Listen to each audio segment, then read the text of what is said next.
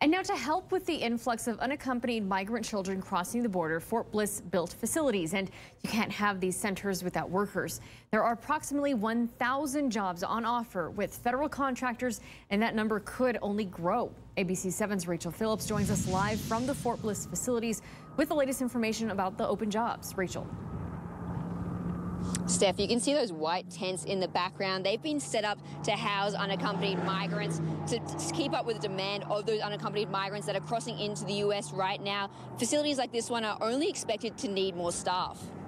The shelter originally was supposed to sustain 5,000 to 10,000 children, but we've been notified it's going to even grow further. For youth care workers, they originally wanted 600, but they've already surpassed that. Active employees, we have close to 300, and right now during the credentialing process we have close to, if not over, 500.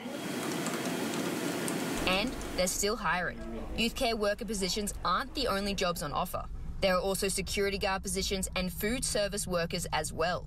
Depending on the job, pay starts at $12 an hour and goes all the way up to $20. Many waited in line for hours, ready to pitch themselves as a youth worker. I wouldn't mind listening to them, taking their case with the personal touch, I guess, each person can give. So that's what I'm hoping.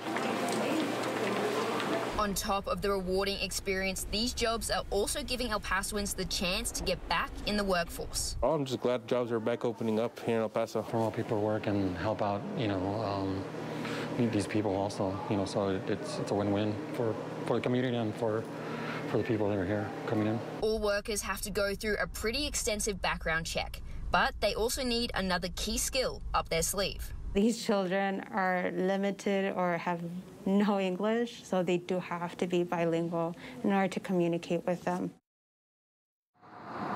These jobs will be reevaluated every 6 months depending on the demand at this facility, and you can start as early as you are cleared.